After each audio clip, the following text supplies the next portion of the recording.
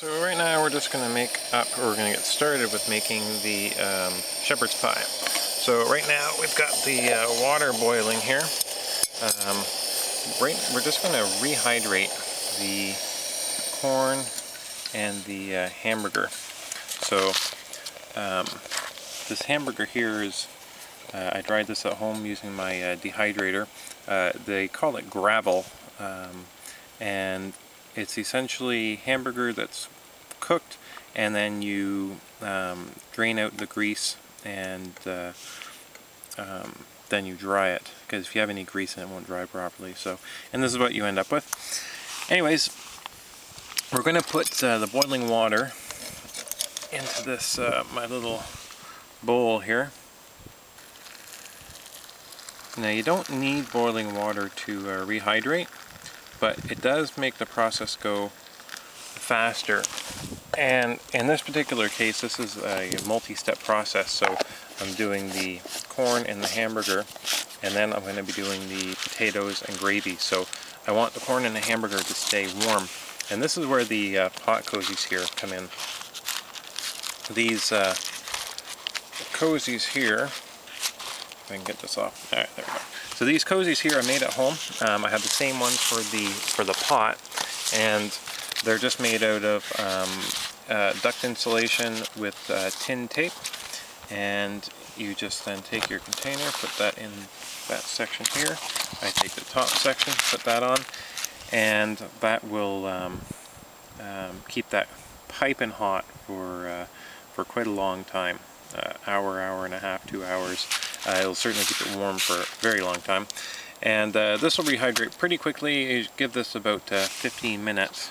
So once we're at about 10 minutes, I will get the potatoes started, and everything should come together about the same time.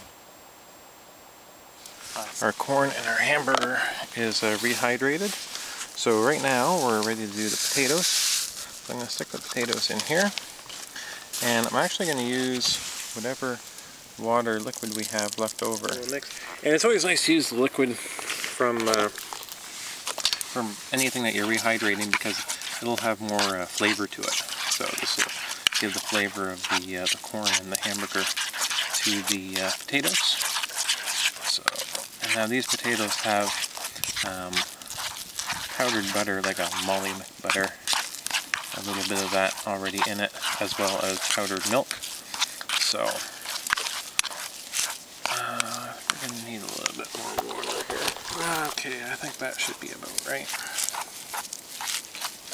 Now for the corn and the hamburger, I'm going to put the lid back on top to keep that hot. And I'm going to I just need to do the gravy. So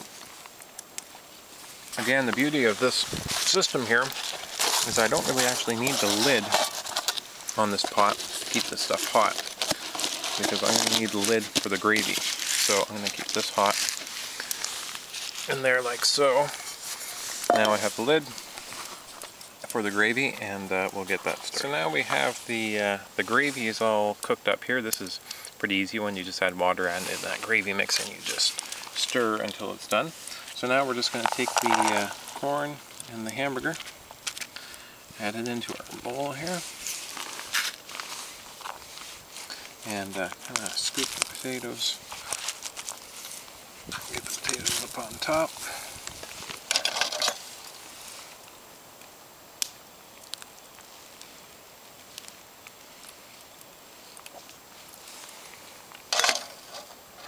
And there you have it.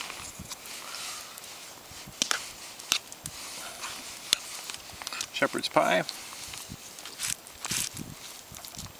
in the backcountry. Fantastic. This is really a favorite of mine. May not look like much, but it tastes great, especially whenever you've been out in the woods for a few days. So anyways, I'm going to enjoy dinner here. We got our fire going. Yeah, we're just going to hang out and probably do another early night.